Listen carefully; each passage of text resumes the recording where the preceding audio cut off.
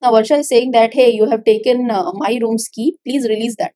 Harsha is saying, no, you have taken my key, you first release. And both of them are not willing to give the keys to each other first. So this was the command that we ran. So this is the full thread dump.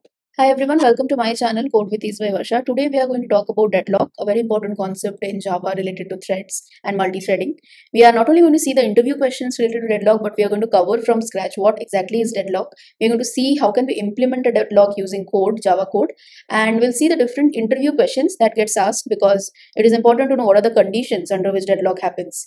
How can you in real time detect or identify that a deadlock has happened? How can you resolve deadlock? So these are some of the practical questions related to deadlock, which anybody should be able to know when they talk about deadlock. So these are the things we will cover in this session. So stay tuned and let's begin. So the first question is, what is deadlock? So this is to set the stage that what exactly deadlock mean. In simple words, I would say deadlock is some kind of an infinite loop where resources or people are getting stuck forever. Why they're stuck? Because they're waiting for each other to do something. So deadlock is a situation in the multi-threading whenever there are more threads involved. So the threads are blocked forever because they're waiting for each other to release the resource. So there is a thread called T1. T1 is waiting for T2 to release a resource, and on the same time, T2 is also waiting for T1 to release. So in order for T1 to get the resource, it is waiting on T2, and T2 is saying, no, I want the resource. Now, if I want to give you the resource, first you have to give me the resource. So a given analogy is two cars are stuck at an intersection. These are the two cars. Both of them want to move forward, but there is no sideways. So there's C1 and C2. So if C1 wants to move forward, C2 has to move. Now C2 is saying, if I have to move, I cannot go back. I have to go forward. So both are stuck in a deadlock. So we are going to see via code how can we implement this kind of a situation. What we are going to do is we are going to make it very easy. We're going to take example of two sisters. So I have taken a very real world example, like suppose there are two sisters called Varsha and Harsha. What they have done is they are having some kind of a fight, and Varsha has acquired the key of Harsha's room. So I'll just write it as key H. So Varsha has acquired the key of the room of Harsha, and Harsha has acquired the key of Varsha's room. So this is what they have done.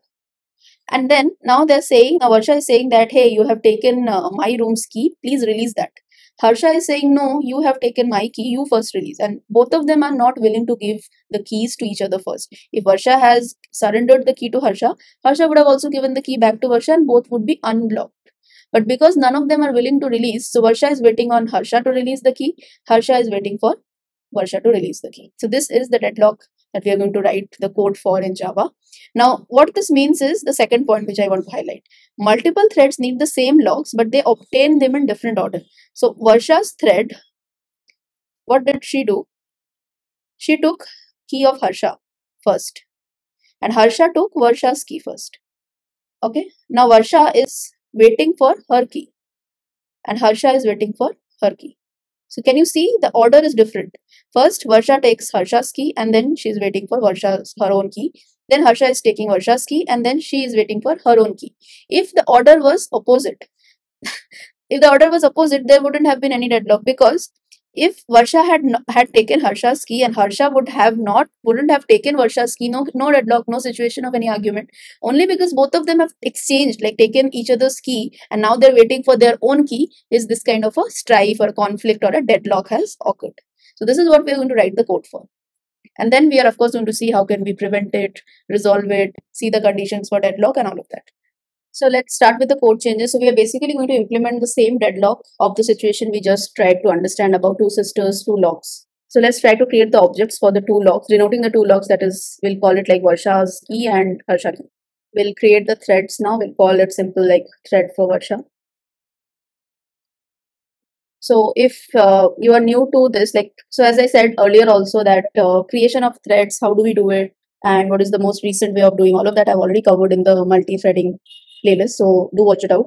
And this is the most latest way of creating threads. We don't create a class and have that class implement runnable.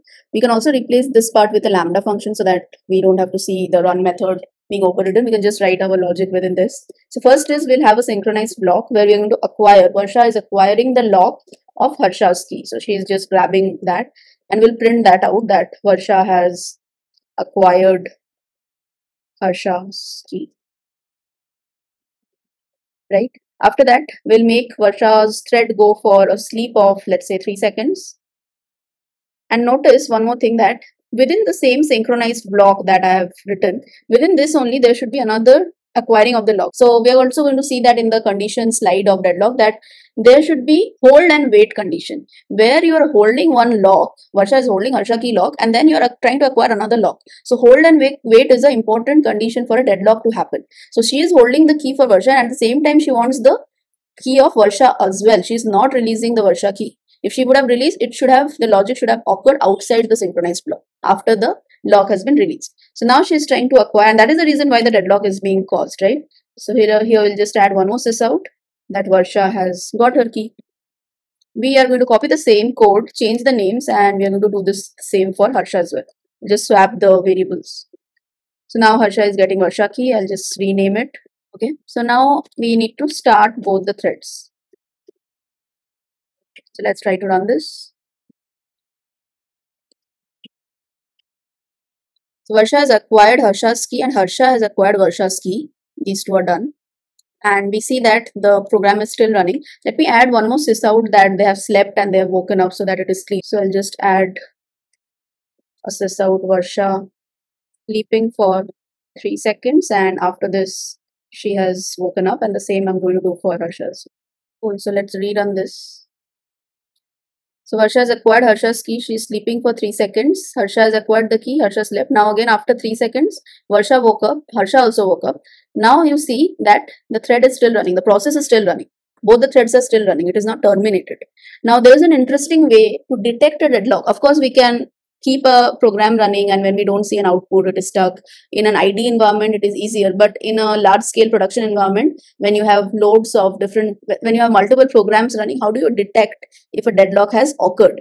So there are a couple of command line utilities. There are also GUI tools in IDs. So this is a very good article, which I will link in the description below. So we are going to see a demo of 2 different tools that we can use to detect a deadlock. After detecting a deadlock, we're also going to see that how can we solve the deadlock in this case. So in order to detect a deadlock, let us first try to take this terminal and try to run our program. So we can just fire the program from the terminal itself. So here is the output that we have already seen on the IntelliJ. Now what we are going to do is we'll let this run, and we'll take another fresh terminal. In that, we are going to print the process. So here we say we get the PID, the process ID where this is running. So what we will do, we'll use a command line utility. There are 2 of them. First is called JCMD. Over here, we will just have to give the PID that we have, and then we have to call this method called thread.print. And you can see that it's a pretty verbose output that we get. So I'll just start from the beginning. So this was the command that we ran. So this is the full thread dump. See, at last, if you see, we have already seen that there is a found one deadlock. This is the Java stack information for all the threads, like thread 0 and thread 1, which we have named as Varsha and Harsha. So waiting to lock this, it has already locked a certain object. Here it is little descriptive, that found one Java level deadlock. Thread 0 is waiting to lock this monitor, but it is being held by thread 1. Thread 1 is waiting to lock this monitor, but this is being held by thread 0. So very clearly the dump has been given. Apart from that, there are even more information. So this is something which we can try it out in the local, but this doesn't work that you fire it up and your remote process on the server where your Java program is running. This utility might not be that much helpful. There is one more command that we use, that is called jstack, and wherein you just have to give the process ID similarly. Even that is going to give you the thread dump information. I'm going to link an article in the description below which covers all different GUI tools also of checking how the thread dump works. So I think that is going to be helpful. So this is one of the interesting way in which you can detect if a deadlock has happened for your program. And now let's try to understand what are the conditions for deadlock.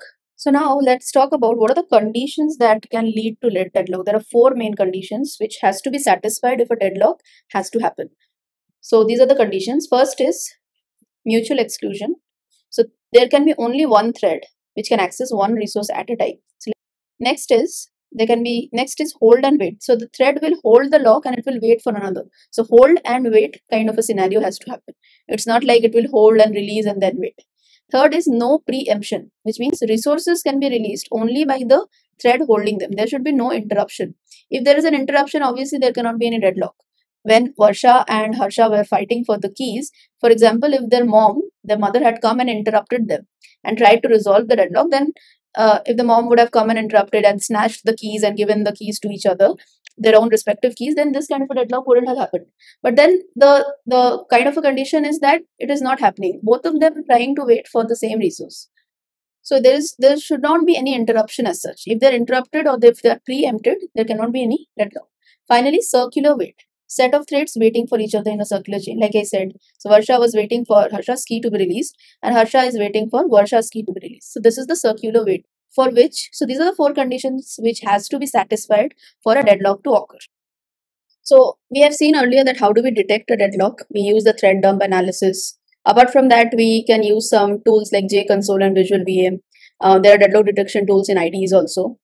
And now let's talk about how do we resolve a deadlock. So now that the deadlock has happened, how can we resolve it? Like it is more of like a prevention technique. So these are the 4 points.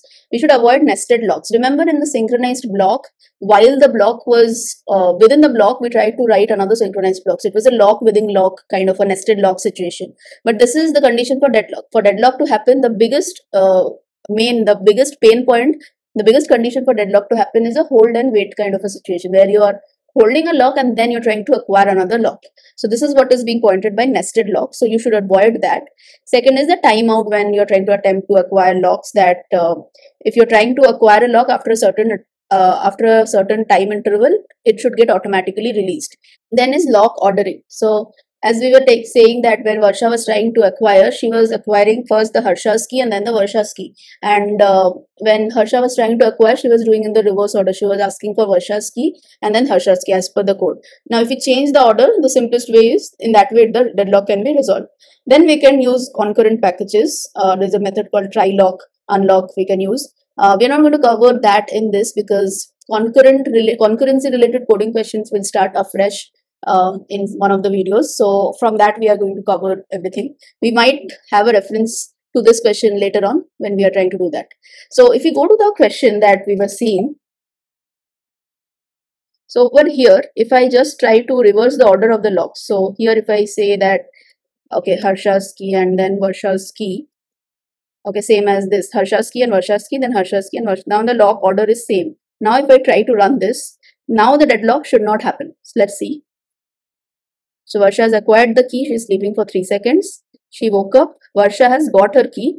Harsha has acquired the Varsha's key and Harsha is sleeping for 3 seconds, woke up. So we see that once Varsha woke up, she got her key as well.